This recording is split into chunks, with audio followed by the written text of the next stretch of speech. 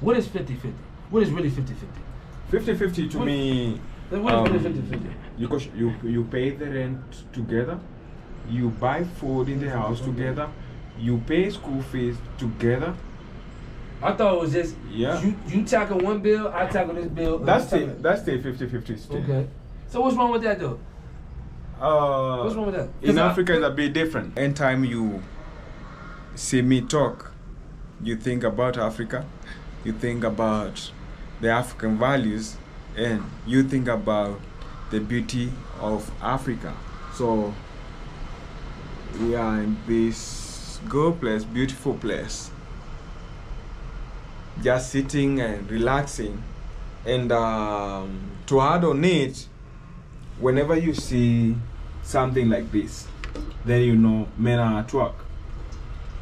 I'm here with one and only Sha B from the Black Geo. Sha B from the Black Geo. Better like and subscribe, people. Yeah. What up, GoSeeAfrica? What's going on, man? I'm good. So I have a discussion today. African men were brought up, to be heads of our family, to be heads of the clan, head of the community. So if you are a man in your community, then you have a very huge responsibility, and the community really depends on you. You know, at times as an African man, it beats logic whenever you are out there, especially you are in the Western world, and you find a man wanting to share responsibilities with a woman. You know, it's the responsibility of a woman to to carry a baby on their on their belly. You know, can never be the same responsibility with a man. You know, as a man, you are there to make sure she's safe whenever maybe she's pregnant. You're there to make sure that your family and your woman, they eat. Mm-hmm. Yeah, you are there to make sure that they are housed and they are secure. I don't know, what's your view about the same, bro? Well, this is what I'm gonna say. I told GoSeeAfrica, I have a unique story. Growing up with parents from Africa, born and raised in Africa, coming to a country they're not from, getting no assistance from a country, finally getting their citizenship in their 60s. You know, that's how my parents lived in America. So, Sha B is from West Africa, Liberia. Yeah. So we can start from there. Yeah, being a Liberian kid, a lot of Liberians come to America. If you see us living good maybe 20 years later, it's because a lot of us put in work. My generation of Liberians, when they first came to this country, America, stayed in small shacks. That's how I tell my Kenyan friends, even my friends in South America I used to battle with. And they used to tell me like, oh, you live in America, you can live a good life. I'm telling people, even back home, when I come to your house in Kenya, to Argentina, to even Liberia, your small, I would say your first person quality of life is better than anybody else's over there. You understand? I lived growing up in high school in America, I lived in a house where me and my mother shared the same room. Yes, people, in high school. I came home in America, Americani, not in Africa. Came home, I used to have to bring if I was dating somebody, she slept in the same room. My mother used to let my girlfriend, whatever. Yeah, that's how we live. It's struggles. Maybe some people think you are more privileged than them. The only privilege you're gonna have is saying that you're in America. When you're in America, you really gotta get in the ground and run it. You don't get to America and it's a check waiting for you. It's a house waiting for you. No, it's bills waiting for you. It's taxes waiting for you. You have to work for you to eat. You have to work, especially when you're a black person. My father didn't understand it because he comes from Liberia. No white man can hold office in Liberia. So when an African man, like my father, who's very strong-minded, came to America and seen the dynamic, because, you know, Africa, we deal with colonialism. America, we dealt with Jim Crow, of course, slavery that was brought from, you know, the slave trade. So the history of, you know, that battle between racism in America, you have to be there to know the history first before you get there. That's why I tell a lot of Africans, read up the history first and see what the American Africans have been through and why we are affected like that. People are affected over there. And so you'll see the morality. Some people are defeated, some others defeated, because trust me, a lot of our leaders in America, even Africa, you read up on. Kwame Nkrumah went to school in America. He studied a lot of American leaders. So people in Africa need to know the American leaders who fought for us, passed away. And yeah, a lot of us struggled in America. I mean, me, I'm Liberian, but of course I studied, and I'm also related to American leaders also. So our American ancestors, a lot of us was killed. A lot of our missions were killed. A lot of our businesses were killed. We had our own cities in America. Yeah, we had our own communities. That's why you see the hidden history series we do. We show a lot of hidden neighborhoods they wouldn't tell you that was fully black neighborhoods. So you come to America as a foreigner, you might think like, oh, these American Africans kind of defeated. Why do you don't work so hard, or why he let the white people talk to them like that? Or that? You gotta understand the history first of what our ancestors of Africans over there been through. It's a lot. You know, and it goes through lineage too. If your grandfather went through stuff, we all have the ancestor DNA of our ancestors. So if my grandfather went through a lot of trials and tribulations, I'm gonna have, regardless if I'm going through it, I'm still gonna feel that growing up in life, because I have that DNA from my grandfather. If my people went through struggle, I'm still gonna have that struggle in me. My people were strugglers, hustlers, you know, and they are fighters. So I have that in me. It's never a day I can just get down and lay down. If I never have nothing, I'm a person where I'm always gonna go out and get something for myself. And I get that from my lineage. You know, we was never taught in America to wait for somebody. My parents, 14, kicked me out the house in a good way. Go out there and get some money. Get your own business. The Black Geo been started since I was 14. The Black Geo been started since I was 14. I had my own business since I was 15, even my friends. Wow. You know, so businessmen being business-minded started at a young age because my parents, whatever job they was working, they always had to have their own business. America didn't give my parents nothing but struggle, okay? You know what I'm saying? And to this day, whatever sleep my parents can get, this is the best sleep they probably sleep in their whole life, okay? Wow. And it's still not the top 10 living, because I told you, Mr. Obama living 10 times better than when my parents living, and he lives in Africa, right? Yeah. And all these people, the Kyokos that we know, shout out to them. Yeah, I live 100 times better. Kyoko, Nicholas Kyoko. You're living 100 times better than people over there. The only thing people have over these people is nothing have over nothing. It's just you can say, oh, I'm over here, I'm over there. But we do know some creators, we're going to speak their name. They don't tell you. When they go to these countries, they only flexing on you on Instagram. I'm a traveler. I've been to these countries too. I've been broke in some countries. I can't lie. I'm not going to lie to people. Yeah, I've been to some countries think I'm on to this country and end up broke in a few days. Yeah. Because guess what? The only flex you have over people is, yeah, I may be in Hawaii, I may be in France, whatever. But when that camera go off, they don't tell you they eating bread and jelly. Yeah. They're not eating no my brother. They ain't eating no good no chakula and zudi. You crazy. They eating burgers and fries. Coupon. Yeah. Okay? Yeah. I still got coupons on my phone too for some restaurants. I save money too, people. So yeah, that's what people tell you. Yeah, you might be, oh, you travel here, you live here. But yeah, when that phone goes off, it's a lot of people living a hard life, and the most homeless people in the world that you will see on the street is in America. Trust me. Wow. Most homeless, if you ever go to, I know cities, no place in the world I go to, the most people you see homeless is in the U.S. Africans always fight to maybe and to can I go explain to get an opportunity to travel to America, and but they'll learn quick that you're on your own. I mean, you'll have family, of course, but still you got to do things on your own, no matter how much family you have in that country. Why is it that those homeless guys don't work towards making money and moving to You gotta understand. Can you imagine trying to get the energy? First off, you said you talk to people who ate today. They've been eating every day, drinking every day. So their body should have enough energy to go out and get a job. Them the same people who still don't want to work. Now you're talking to people who they don't have enough food to eat, enough clothes, haven't took a good shower. I'm talking about, first off, before you even go get a job, right? You gotta be full. Your belly gotta be full. Like, and what's that we say, belly full? Yeah. Right? When my belly full, I can do anything. And belly full, I can go climb a mountain. And belly full, I can go slap anybody in the world. But my belly not full, I can't do nothing. So you talk to a homeless person saying, oh, why you laying on the street? That man ate a good meal in 3-4 years. So it's hard to tell somebody. So first off, the people are defeated. You know what I'm saying? So you're talking to the most defeated people. We got people who are not defeated, who eat good food every day, who don't want to get out and work. So it's hard to tell the people. But like I said, America is a place, it's just like Kenya-wise, when we talk about people who's in the streets saying there's not enough jobs, Same thing in these countries. Every country going through the same thing. There's not enough opportunity. A lot of people move to certain cities, New York, California, for opportunities, and you don't get it. It's only a limited amount of jobs and limited amount of spaces in these countries that you can get these jobs. Other than that, you're gonna work a regular job. Wow. You know, everybody can't be CEO, people. Everybody can't be Jay-Z. It's only one spot. All right. Other than that, we all workers. Yeah. True. Let's talk about the social responsibility. How do you find it?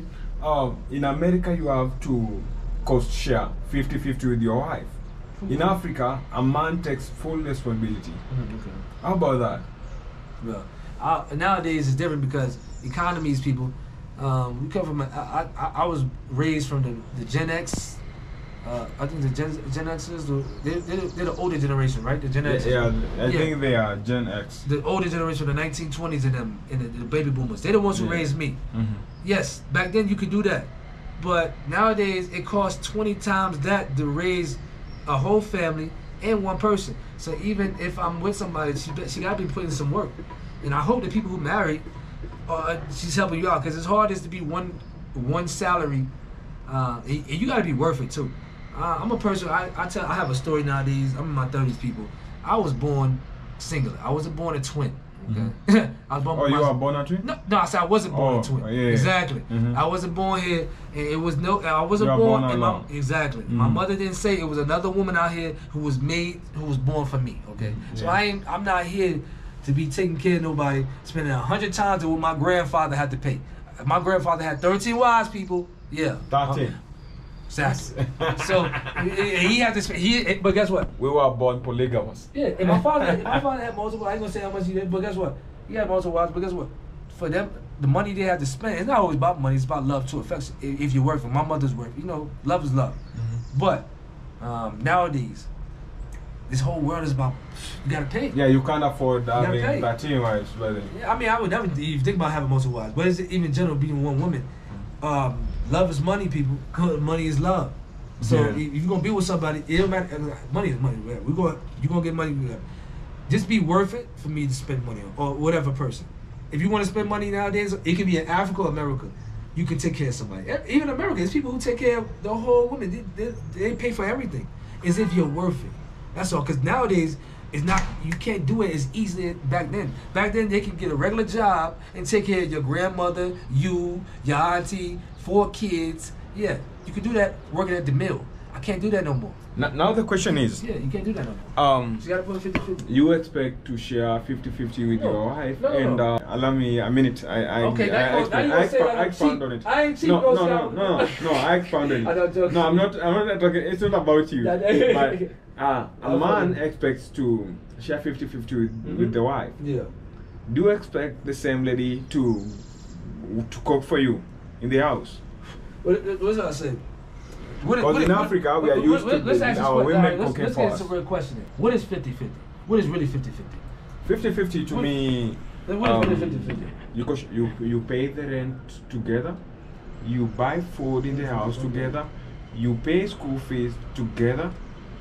I thought it was just you tackle one bill, I tackle this bill. That's the 50-50 still. Okay. So what's wrong with that though? What's wrong with that? In Africa, it's a bit different. What else I said? We won't get into this topic, not to cut you off. You know, I mean, hopefully, majority of African women, when they see that man paying all that damn bills and paying all this and that and third, when he come home, she jumping on his shoulder blade, right? Yeah. Okay, I hope that. But now, some places, I know people who pay all these bills. He come home, she not jumping on his shoulder blade. I'm sorry, people. That's hard work. He comes home, he pay all that bill. Soon as he caught the door open like this, she should be in the air like, jump right here, jump right here. Right here. Same to me. I'm sorry. If a lady receives me from the door, you receive me with that kind of an hug, you treat me so well, then there's no way I will not pay the bill. I can pay the other say, oh, he just talking about money. He's like, no, it ain't talking about money. But that's what y'all made it about. You made it about money. 50-50, y'all complain about even putting in we're talking about 50-50 with people who actually make money. Women make money, bro. Yeah, they make money. And it's the even thing about more women. than us. I'm a person, I've been in relationships, and never did a woman give me a check. Yeah, never. And when I say this person, they probably gave me something before, but it's not like they just say, give me money, and I don't respect women. But women out here, we love you out here. So if you love a man and you talk about real love, you want to bring in Christianity, giving money to your man or paying for something, it shouldn't be nothing because money is money, right? Yeah. If money is just money, you should just be able to give your money away too, because we give our money away too. I give my money to charity. We got people we work with. We give our money away to people who are not blood to us, or for for real reasons now. But that's how we are naturally. Us men, and that's myself and my family, we're naturally givers. I tell people all the time. I mean, I don't expect people to just hand me things. I expect myself to go out there and do things for others. That's how I am, though. I feel like that's my duty here on earth. But I'm just saying, in general, if I give something to people, I try not to even think about you owe me something or something like that. You know what I'm saying? Or I'm losing something. Because if I mess with you, like my friend, if you my friend, whatever, I'm gonna do anything I can for you, regardless if it's money or it's whatever. We're not gonna think about, oh, I'm losing something. Oh, it should be 50. Oh, why I gotta give you something? Just do it because I mess with you. If we cool, we cool. And if you're in a relationship with somebody, if you like them. Money is money. Okay, I like him. Cool. You got money, right? Okay, boom. You should be able to spend money. It should not be about, oh, I like him, but he still got to do it. And if you spend some money, you complain about you spend, oh, I spent $2,000. Okay, you spend $2,000, and don't you love me? It's money, right? Okay, then next week I'm gonna spend $2,000. Okay, so we back at square one. Yeah. Okay. Last week spent so it's money is money. Okay, if you love somebody, you should be able to just give whatever you got to anybody. If you love anybody, if you love somebody, you should be able to give whatever you got. To your resources to anybody. Should anybody be, oh, it's because we together in a relationship, you got to pay for everything? Nah. Wow. If you love somebody, give what you have too. This world is about connecting. It's about putting. You talk about relationship. We have a business we run. We put our business wherever. Imagine people in relationship talking about they don't want to put what they have together. You might have a nice car. You might have 50,000. Y'all don't want to put what y'all have together. Combine it.